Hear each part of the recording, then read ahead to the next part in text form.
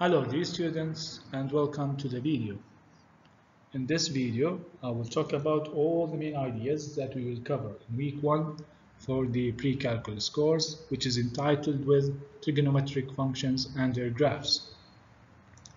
Starting with making a quick revision on the Pythagorean theorem, we will know how to use the Pythagorean theorem in order to find any missing side in a right angle triangle. Knowing the three sides of a right-angled triangle is very important in order to find the value of the 6 trigonometric functions that we will cover in this course. The 6 trigonometric functions that we will cover are sine theta, cosine theta, tan theta. These are the three main trigonometric functions, and the reciprocals, which are the cotan theta, which is equal to 1 over tan theta, secant theta, which is equal to 1 over cosine theta, and cosecant theta, which is equal to 1 over sine theta. As I mentioned before, we will use the ratio between certain sides of the right angle triangle in order to find the value of the 6 trigonometric functions.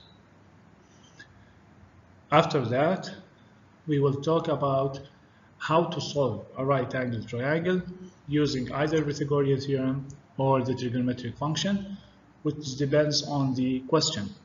For example, if we know one of the sides with a angle, we will use the trigonometric function in order to solve the right angle triangle.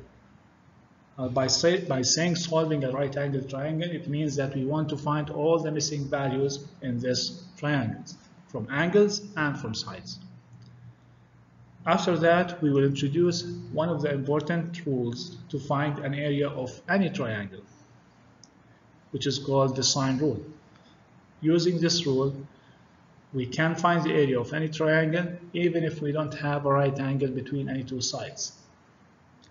The area of the triangle using this rule is equal to half AB sine theta, where AB are any two sides in the triangle, and theta is the angle between these two sides.